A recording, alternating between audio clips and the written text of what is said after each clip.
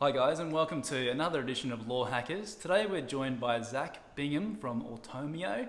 He's across from the ditch in New Zealand, over in Australia at the moment, talking to law firms about their product, which is allowing law firms or lawyers to build their very own bot. I guess that's the idea from the website. What's your pitch, Zac? Yeah, sure, David. So we're allowing lawyers to take their IP and do something different, something more innovative with it. So when we say that, say for example, take a precedent document that you might be drafting in a manual kind of way, you automate it using one of our sort of lawyer bot structures, and that allows you to build the document itself, use it yourself internally much faster than if you were doing it the kind of traditional way, and it also allows you to package up that IP, put it on your website, send it directly to your clients, use it to collect information, produce reports or pieces of advice, or sell basically self-service document products directly to your end, clients or customers. Yeah, brilliant.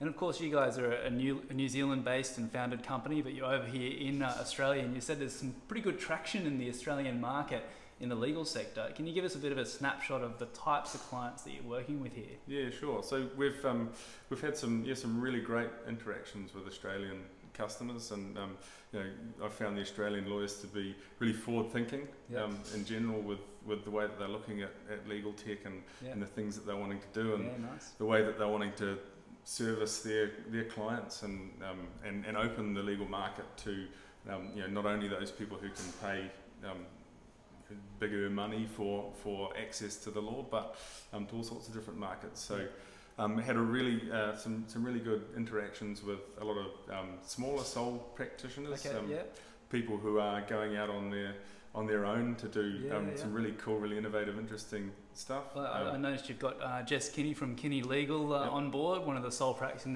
in the Lexu network, and she was one of your first to launch, I think, with this product. She was, yeah. We've spent the last 6 months working with Jess, and she's got a really great product offering through her website now.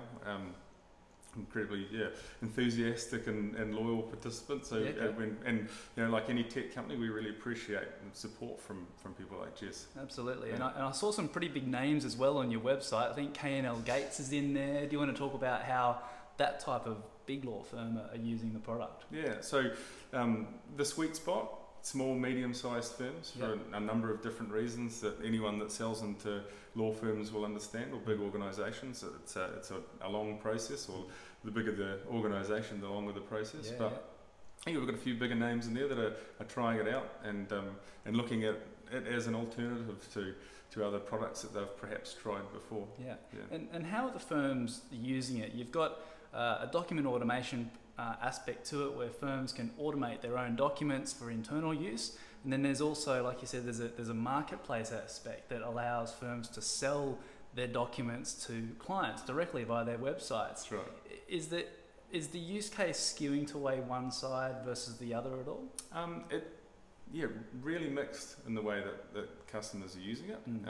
We want to obviously see more and more sales through websites and eventually an organic marketplace where you or I can come and buy all sorts of different bots or automations, be they document producing or advice producing. So we're about to see in the next couple of months some really good middle-sized kind of Australian firms producing their first sets of automations on their websites that they'll be selling, and kind of in response to those companies out there that already do it, the proven business model, but up until sort of now they've been restricted because nobody can afford to pay developers the money that it costs to build bespoke automation. But the idea is that they can do that with Automio. They can take their IP and commoditize it in that way, and the e-commerce and the paywalls and all that sort of stuff is built into the platform as well. Great. Well, speaking of cost and pricing, do you want to give us a bit of a snapshot on the types of pricing tiers that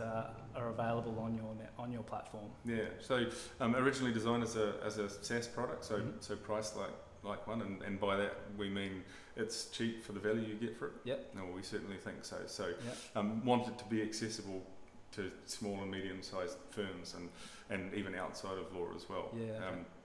So we sell in packages with packages of different kind of features for different firms, and that's starting at around about 200 New Zealand dollars a month for a sole practitioner. Okay. And kind of goes up in bands from there. You get certain automations built, kind of other add-on services depending on what kind of level of pricing you're on. And then from sole pracs, what are the next sort of couple of tiers above Yeah, that? so sole prac, and then a small firm, Yep. which is sort of 10 user licenses with some bot building automation done for you. Okay. Access to our customer team.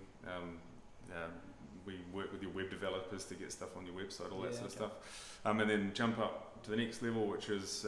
what are the prices for those tiers? Yeah, so that first sort of small firm tier, 1,250 New Zealand dollars per month. And then up to the next level, which is we call a medium firm, up to 30 users, 3,000 New Zealand dollars per month. And then kind of an enterprise model beyond that, which is sort of come and see us and tell us your use case. Because even not all law firms are kind of following a law firm model now. So it's so some conversations go a little different, particularly with sort of in-house teams and that sort of stuff. Of course. Yeah, I mean it's an interesting one. Pricing is very, very difficult, and a lot of startups take a long time to get their pricing out into the public and into the wild, but it's the best way to get the feedback. Just to take your point on in-house, are you getting some traction with in-house, you're saying? So I'm working with a number of in-house teams of big corporates at the moment. Great. But like big law firms, it takes a while to work through that procurement process, but the response from in-house teams has been really positive, not just from the sort of automation of repeat documentation side, but actually using Automio to provide advice to different business units as well. Yeah, great.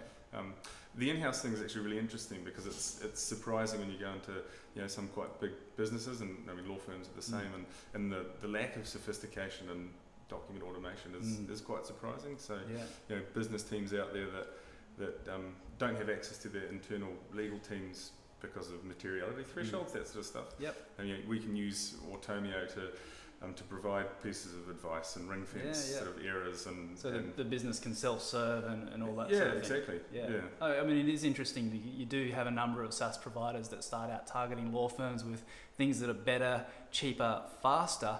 But that doesn't always equate with what law firms are all wanting out there. I wish it did, but it does seem to be a slightly more natural fit when it comes to in-house, and faster, better, cheaper is always going to be a big tick. But just finally, just to wrap up, are we able to talk a bit of numbers in terms of where you're at with? Are you guys funded? If so, how much? Or are you looking for investment going forward? Yeah, so we've had 2 rounds of investment so far. We had a friends and family round, which is a good place to start. Yeah, definitely. And we had we closed a second round in the later part of last year. Okay. So we've taken 1.25 million New Zealand dollars so far. Great. And we're out looking for the right partner basically for the next round at the moment. Yeah. Okay. And when do you think, was that 2018 or? It's a process that's ongoing basically. Right. Yeah. And just quickly, the team, how big? Like engineers, your own product managers, Yeah. So there's 10 of us at the moment. We're taking on another developer, another salesperson. Another customer support person really soon. So out there in the market looking for a couple of extra people. 3 developers at the moment. CEO, good. customer success team that's growing. Good. Yeah. Okay, well, if you're in the market out there's a couple of people that, there are a couple of jobs that sounds like that are on offer. Definitely get in touch and contact Zac. But otherwise, we better get going. And thanks so much again for joining us and your insights. Yeah, not a problem. Pleasure. Okay. Right, cheers. And thanks, guys, for tuning in. Really appreciate your viewership.